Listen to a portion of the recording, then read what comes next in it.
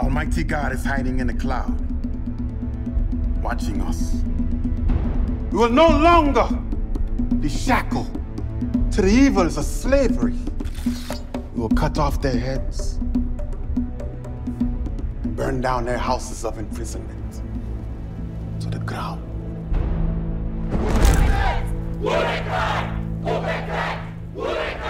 We must stay vigilant until we are free. You're fighting for days at a time, and I don't know if you're ever coming back to us. I can't just be calm. We are approaching Port-au-Prince. I want to fight. Have you lost your mind? Fighting is a man's job.